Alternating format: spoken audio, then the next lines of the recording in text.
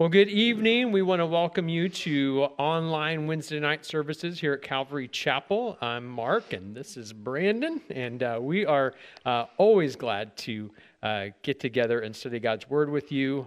We are looking forward to the time when we get to do that back face-to-face, and so actually Brandon has a couple of updates for us if you haven't heard already. Yes, absolutely. We are so excited to announce that the governor, as most of you know, reopened the state of Missouri on May 4th for businesses as well as for gatherings from a distance. And so we're excited that although we're not going to be together for Mother's Day, we're going to hold off one more week to give us a little time to prepare and make sure that things are absolutely as safe as possible here at church. And so we're going to reopen worship at 8:45 and 11 a.m.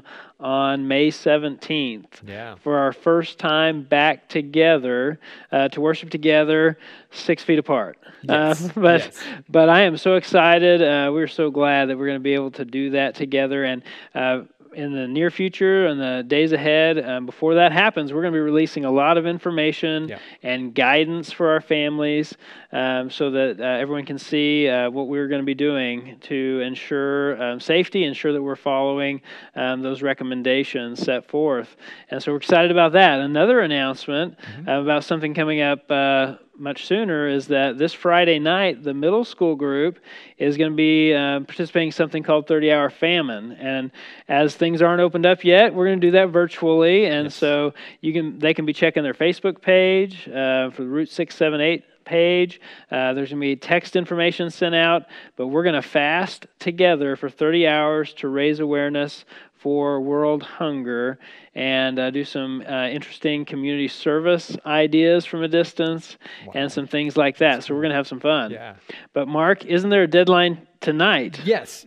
So tonight is the deadline to let me know that your current 8th through 12th grade student would like to attend CIY Move with us this summer.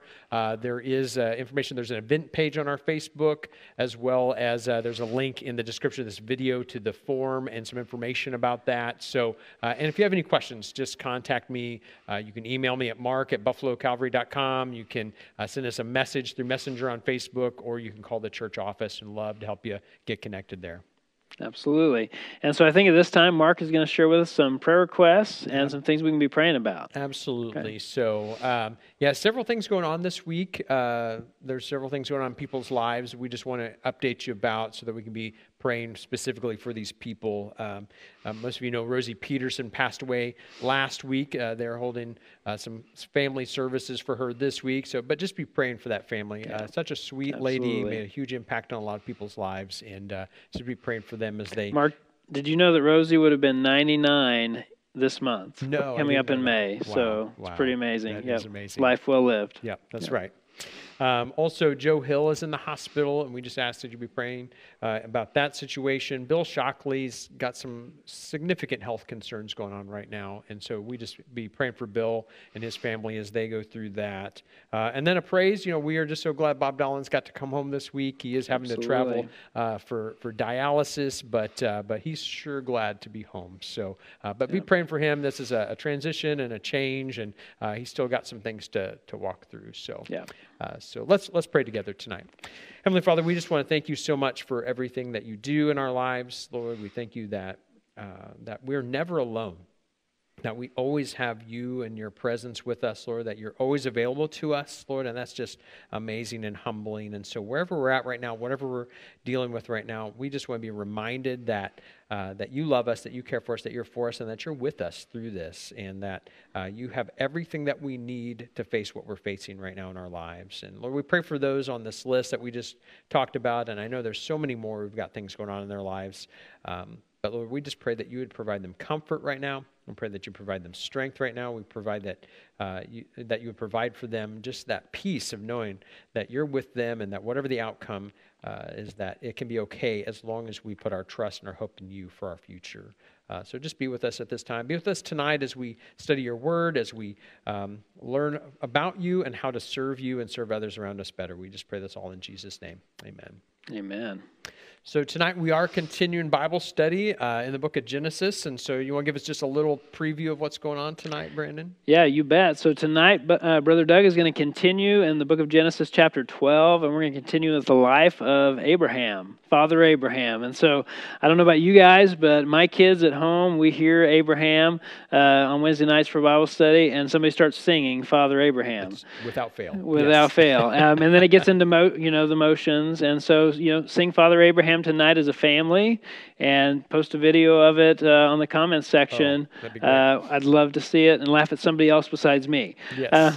But so tonight we're going to be continuing with Father Abraham. But the thing is, encouraging to me, Mark, about tonight is that Abraham faced many trials, and we even call them tests or challenges.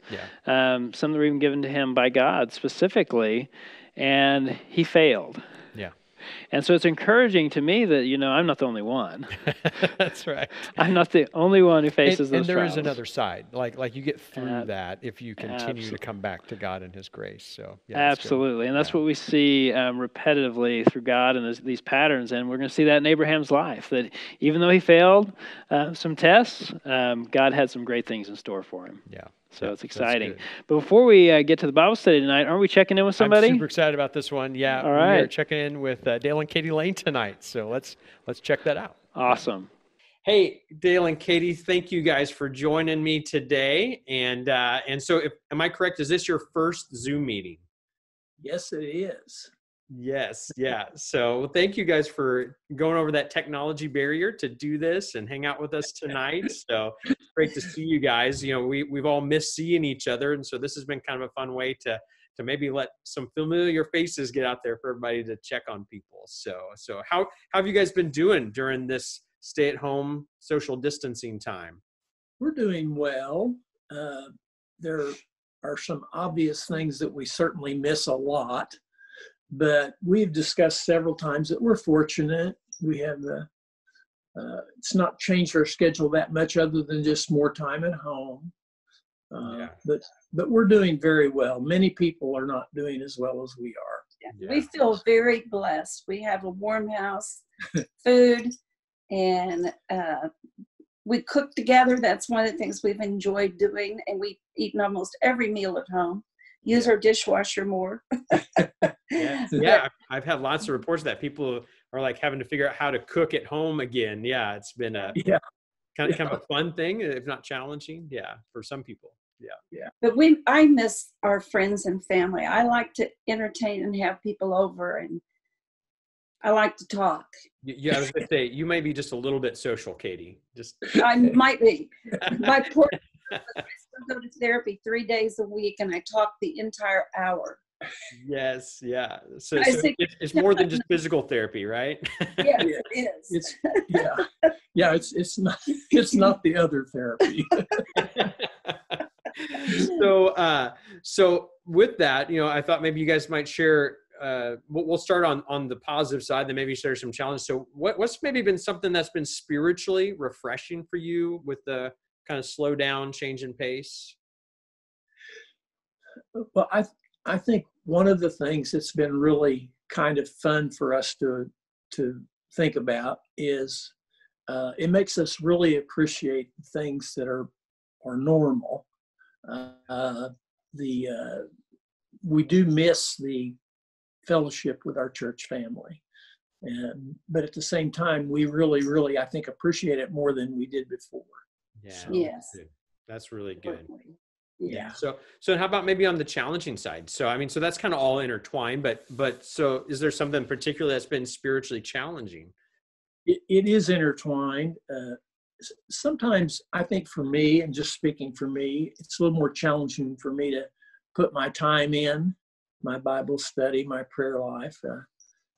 The day kind of gets away from me sometimes. So I would have to say, maybe I could do better there.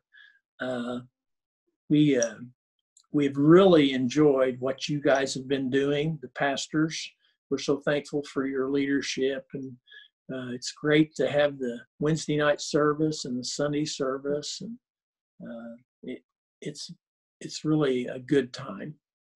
Well, thank you for that. And like you said, the routine has been a hard thing. We are creatures of habit one way or the other. And when routines change, it's sometimes hard to keep on track with the healthy things in our lives. Yeah. Yeah. That's what we're all striving for right now, isn't it? Yeah. When we do meet again, I think our church family will really be ready to be together. I agree. So I thought tonight, so we're continuing on Wednesday night studying the book of Genesis. We're in Abraham's life, kind of the start of it. And we get to the story tonight of where he tells some things that aren't true and kind of some of the consequences and challenges of that. So I thought it might be fun for us to play an old youth group game, which, as thinking about this, what was so cool to me is you guys have been a huge part of my life for a lot of years. And when I first started coming to church and started working in youth ministry, you guys were key in that. You were down there helping me on Wednesday nights. You guys really prayed for me and helped me walk through a lot of that, which was just, some foundational stuff for me. So I thought it's fun that we get to play an old youth group game together tonight. So the way Two Truths and a Lie works is that we'll take turns. Maybe I'll go first and then you guys will go second. But I'm going to share with you 3 things about myself. 2 of them are true and 1 of them are a lie. And you have to tell me which one you think is a lie. And so obviously what we get to figure out, Katie, is which one of us is the best liar, right? I'm glad my son Nathan's not doing this because you can tell immediately when he's. Very good. All right. So I'll go. Here are my 3 statements. You guys tell me which one of these is a lie. Okay. First, I once spoke at the Constitution Hall in Washington, D.C. Second, when I was in college, I went to get a tattoo, but passed out when I saw the needle, so I never got the tattoo. And then 3, I saw Tanya Harding, the Fallen Figures skating star, box at a live boxing event. So which one of those is a lie? Those are some outstanding things. What do you think? I think number 3 is a lie. The Tanya Harding thing. You think that's what you want to go with? I think Mark would have passed out if he went to get a tattoo. So final answer, Tanya Harding. All right, we'll go with number 3. Okay, that was true. So I did speak at the Constitution Hall in Washington, D.C. when I was in 6th grade. I won a national essay contest and went there and spoke. I did see Tanya Harding box in Branson. A kid in our youth group was in a boxing club and they had an event there and she was like in the boxing circuit. And we showed up and so she boxed live. She lost, by the way. And but I never ever went to go get a tattoo. That's a lot. Okay. But you would have passed out. I probably would have passed out. I'm a passer outer when I see needles. That has happened to me before. So all right. So how about you guys? Give me your 3 things. We've chosen 3 things. We are celebrating our 50th wedding anniversary later this summer. So we decided to make our statements kind of based on our early relationship. Wow. Yeah. Yeah. Okay, here they are. Number 1, on our first 2 dates, Katie hardly spoke or paid any attention to me. That's hard to swallow. Yep. Number 2, on one of our early dates, we waited a long time in the auto line to get into the drive-in theater. And when we finally got up there, I didn't have any money. Oh, wow. Okay. And number 3, we decided to make the commitment. I bought her engagement ring when we were 19 years old. Oh, wow. Okay. All right. So Katie didn't talk, didn't have money at the drive-in theater, or you got engaged when you're 19. All right. So I'm, boy, that's tough. And by the way, I love that you made it about your 50th wedding anniversary. That's great. Thank you. So I'm going to go with the didn't have money at the auto line at the drive-in movie theater. Okay. That one's true. Oh, okay. Okay. Katie has often said she should have taken that as an early sign. But she didn't. The first one, on our first 2 dates, Katie hardly spoke to me. That's true. It's true. Yeah. Because we weren't dating each other. We were on double dates, and she was with the other guy. Oh. Two different guys. So she talked a lot to them, but not to me. Yeah. The one that's not true is I bought her engagement ring when we were 19 years old. Yeah. We actually did get engaged, and we did get a ring, but she paid for it. I did. Oh.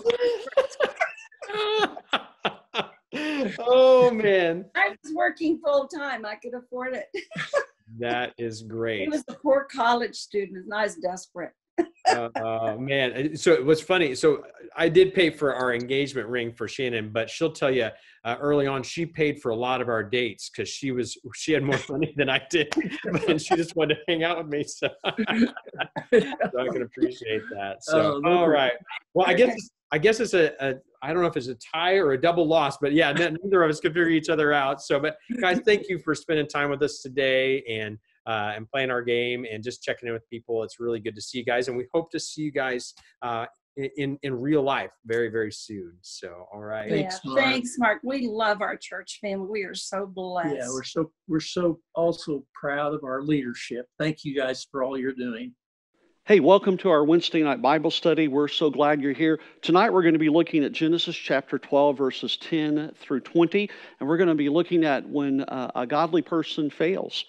Several years ago, our family vacationed in Williamsburg, Virginia, and at one of our trips, we toured a restored church from the 16th century. Being a pastor, I was very interested in the pulpit area, and I was so surprised that the pulpit was way up above everyone else. It was called a pedestal. The preacher looked down on the congregation, and the congregation looked up at the pastor. That's how the expression putting someone on a pedestal came about. The bad thing about that pedestal is that you're looking down on people. That's not good for pastors to do. But also people are looking up to you. And sometimes people get this very confused.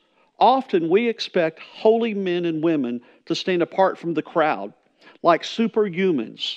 We put them on pedestals and we look up to them. But God is not so easily impressed. He knows the stuff that leaders are made from, and He wants us to remember this too, that none of us are perfect. We tend to think that our church leaders and pastors especially don't ever struggle with the same issues that we do, yet the Scripture reveals quite the opposite. When people raise their leaders to illegitimate heights, in Acts we find the church rebuked. When we raise our leaders to these heights, either we're going to be greatly disappointed or greatly deceived. Godly men and women are simply humans, and they have failure in their lives just like everybody else. Today's lesson shows a great failure of a great man. The man is Abraham, the father of the Hebrew family. He's the first of the patriarchs, and this is the beginning of a great journey that God is taking us on through His Word as He's beginning to reveal Himself to a special group of people called the Hebrews. Well, introducing a dose of bare bones reality into your thinking is good. See, good and godly people do fail. To admire and to honor and respect those who live effectively touch others is very biblical. But to deify any man or any woman is not. When you exalt someone, you begin to expect perfection from that person. And that expectation promises only disillusionment. Only God is perfect, and everyone else, whatever their age, whatever their position, only God is perfect. Often people avoid Christianity because of the failures of so many ones who profess to be Christians. But it's important to remember that Christians are not perfect, only forgiven. We don't reject God when human beings disappoint us. God never intended any human to be defiled and to be deified. We need to grapple with this reality of our own humanity. You see, each one of us fail daily and weekly and continually. All people do, even the godly. So let's look in Genesis chapter 12, verse 10, as we see this great failure of this man of God, Abraham, who's called Abram at this time. Now there was a famine in the land, and Abram went down to Egypt to live there for a while, because the famine was severe. As he was about to enter Egypt, he said to his wife Sarai, I know what a beautiful woman you are. When the Egyptians see you, they will say, this is his wife. Then they will kill me, but you they will let live. Say you are my sister, so that I will be treated well for your sake, and my life will be spared because of you. When Abram came to Egypt, the Egyptians saw that she was a very beautiful woman. And when Pharaoh's officials saw her, they praised her to Pharaoh, and she was taken into his palace. He treated Abram well for her sake. And Abram acquired sheep and cattle, male and female donkeys, men servants and maid servants, and camels. But the Lord inflicted serious diseases on Pharaoh and his household because of Abram's wife Sarai. So Pharaoh summoned Abram. What have you done to me? He said. Why didn't you tell me she was your wife? Why did you say she is my sister, so that I took her to be my wife? Now then, here is your wife. Take her and go. Then Pharaoh gave orders about Abram to his men, and they set him on his way, and his wife and everything he had. Well, Abram's in a very tight situation, and he panics. He surely is the friend of God. That's how he's described in the Bible in James chapter 2, verse 23. But he did fail. And there are reasons why he did it. First of all, I believe that this was a divine test for Abram. And God gives us divine tests, not to hurt us, but to help us to grow. Things were dried up in the promised land. Days passed by with no rain. The sun seared the earth and the plants dried up. Abram was concerned. His concern was, we need food. And so he made a decision. He had a survival plan. I know that all of us, as we've gone through this social distancing, and some people have lost their jobs, and our world's been turned upside down. We've had to make a lot of decisions. And as a Christian, it's so important for us to not do what Abraham did.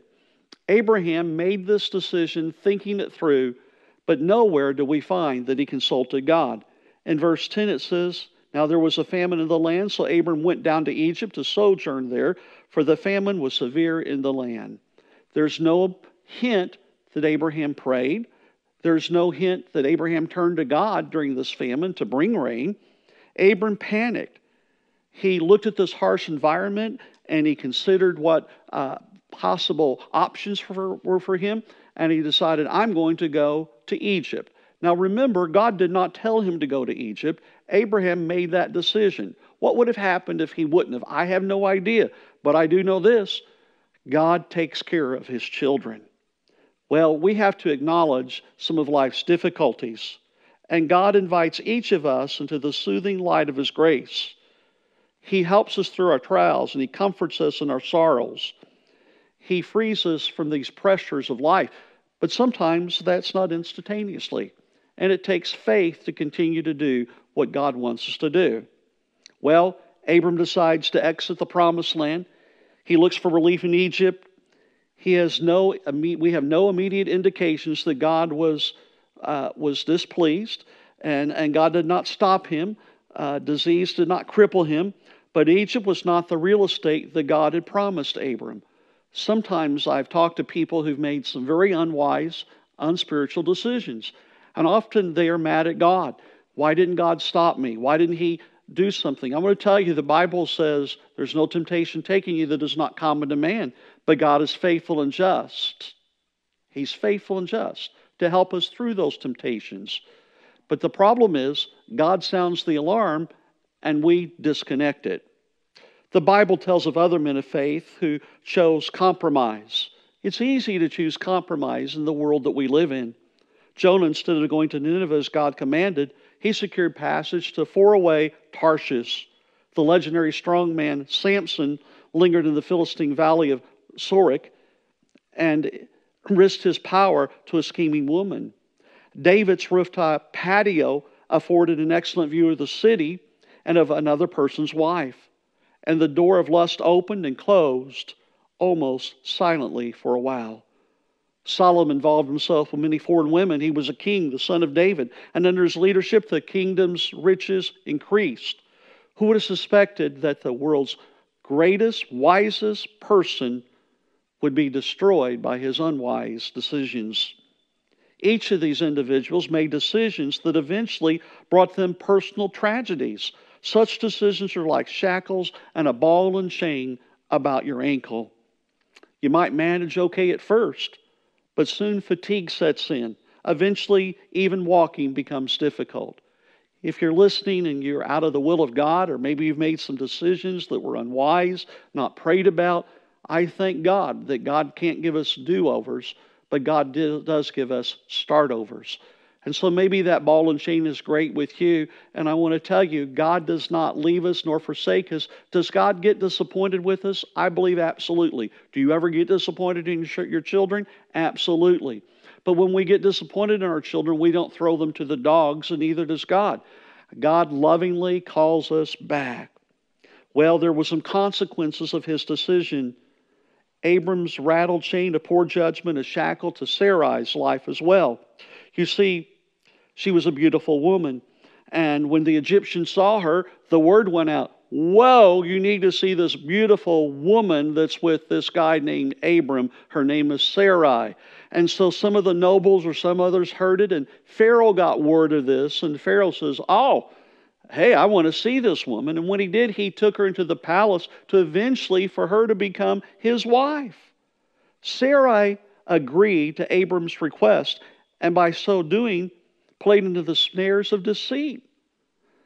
Everybody saw how beautiful she was. And as I said, she was taken to Pharaoh's house. Abram realized a profit from the sacrifice of Sarai's personal integrity. Now, think about this for a moment. It's amazing what people will do for security. It's amazing what people will do for money. And so Sarai, who was Abram's wife, was living in Pharaoh's castle with all of the concubines. Now, she had not become intimate with the Pharaoh at this point. But how could Abraham sleep at night knowing where his wife was? But Abram looked and he said, look at how I'm increasing. Look at how much more livestock I have. Look at how many more servants I had.